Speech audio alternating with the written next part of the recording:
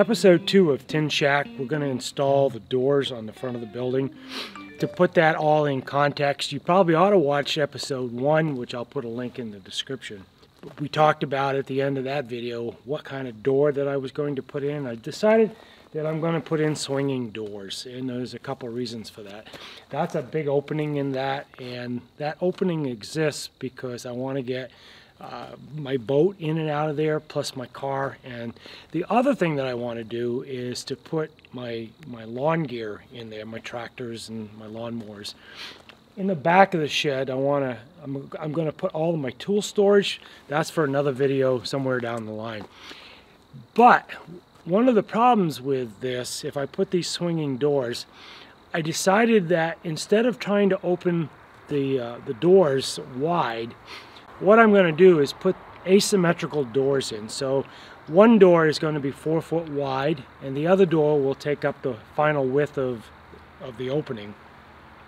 That way, when I go in and out, I'm using a smaller door for things like my lawn tractor and my mower, and I'm not having to open up these large doors. So that's today's goal, is to start the install of these doors.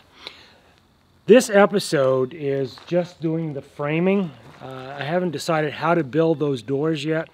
I'm thinking I'm going to get some metal siding and make that out of metal siding, but I don't know yet. So I still have to frame it up, and I'm going to build the frames on either side of the opening, which will shrink that opening and then give me a location or a place that I can screw the hinges on for those doors to operate. All right, let's go build those sides. So I'm not going to frame this all the way around. I'm going to leave the top trim piece as the top of the doors. Eventually what I'll do is I'll put in an L bracket up there so the doors will close against that L bracket. But I do want to narrow the door, so I have a piece of tin siding left over from the construction, and I'm going to build this out 11.5 inches on either side. And I got to frame that in, and then I have to attach that tin siding to that frame that I'm going to build. So let's go do that.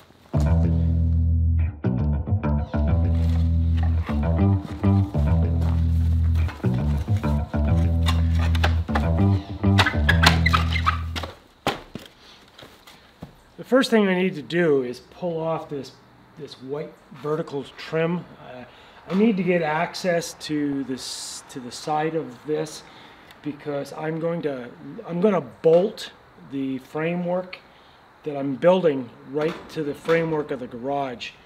That way I can secure it and it's not going to come away. I can't nail it because it's a metal frame. So the only option I have is to bolt it, and I want to do that for a couple of reasons actually. The first is obviously I need to have the framework to bolt the siding to, but the other thing is because there's no cross members or no 45 degree framework up here, this end of the building has a little bit of rock or racking. So by putting in that 11.5 inch extension and bolting it to the building, both up on the top and on the side, I can prevent any kind of racking or any kind of wind load making that thing rock back and forth. So after I put the doors in, I'm pretty confident the doors will then operate properly and not become misaligned. Leastwise, that's the plan.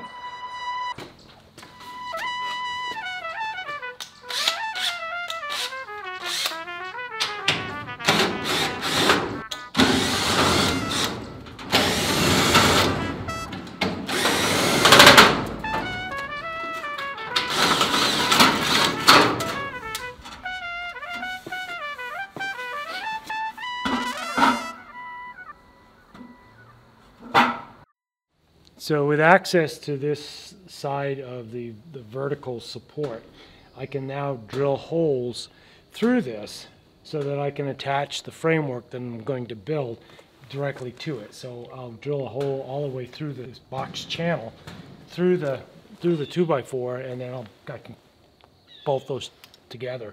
The next step is to build the framework, so let's do that. I mentioned in video 1 that all the way around the perimeter I put in a pressure treated sill plate, and I just installed the sill plate for the entry, and it gives me a place to nail things or screw things too. But the problem is the sill plate in the front's at ground level. So I have this piece of 4-inch pressure treated that's 1 inch thick or 3/4 of an inch thick, and I'm going to install that so it'll be this thin piece of pressure treated on top of the 2x6, and then I'm going to mount the framework to this. And the reason is I want to get enough distance off the ground so that when it rains and splashes, that the unpressure treated 2x4s aren't sitting at ground level. So I've raised this up 3/4 of an inch. That should be enough protection to keep that from rotting for years to go.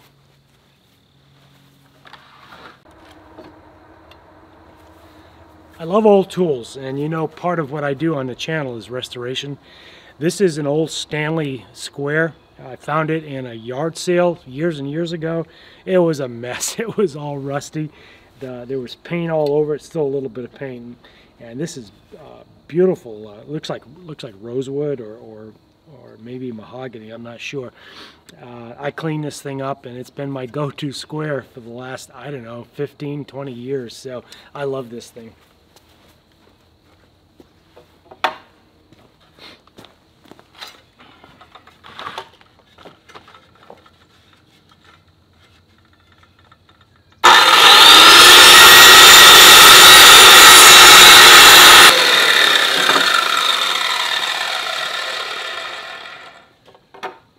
I need to cut this 11.5 inches long so that it fits across the width of that plate that I'm building.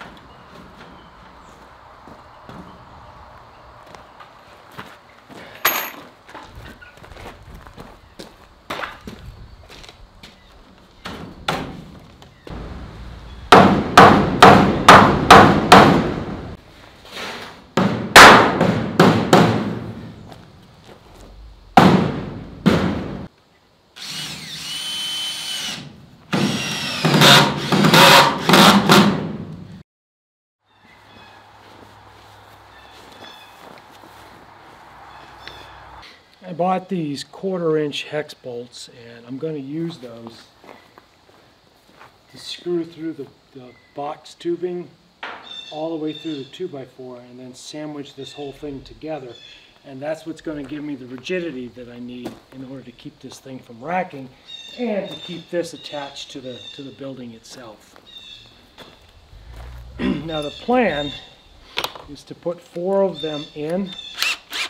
So I'm going to put 3 along the vertical, and then I'm going to put 1 up through the top to that cross frame.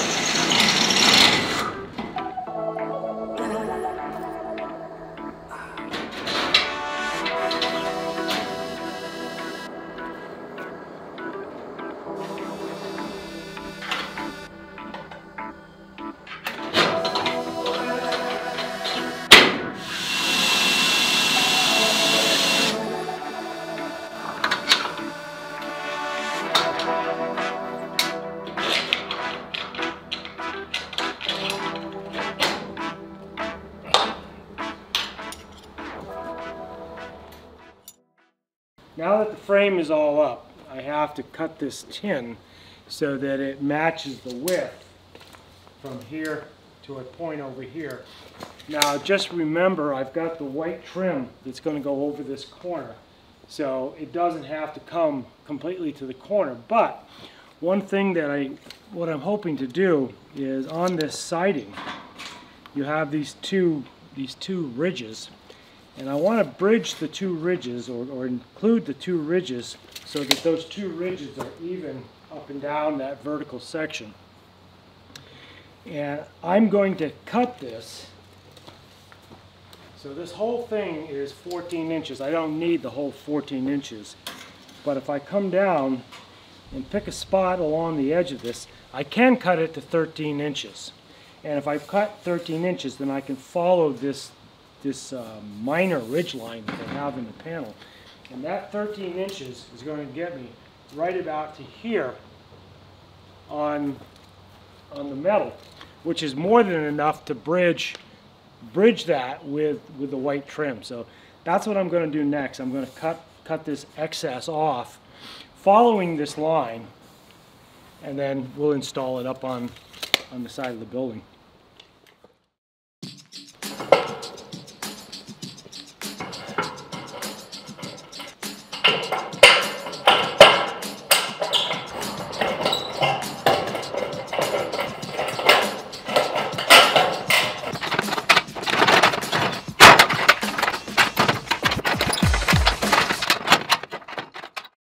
Alright, so with that done, now I've got to test fit the panel, and hopefully I don't have to do any more cutting, but let's find out.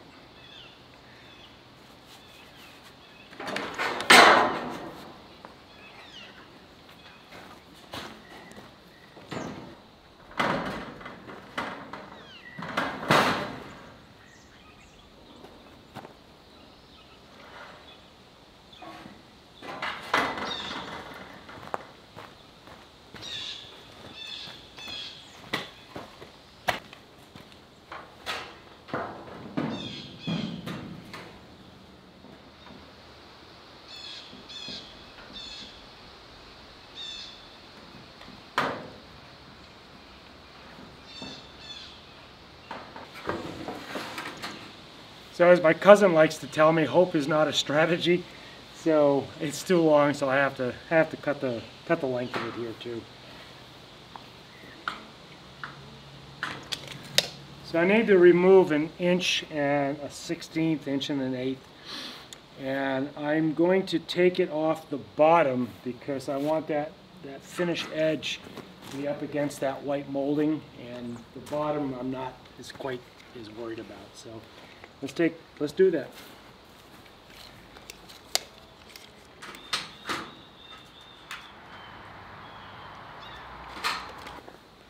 So one thing to know is when they were cutting the panels off the master panels of the 25 footers, They were cutting it with a saw.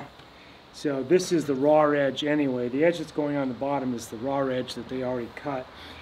And clearly, there was no attempt to cut that completely square. So let's see if we can't somehow make this look a little squarer.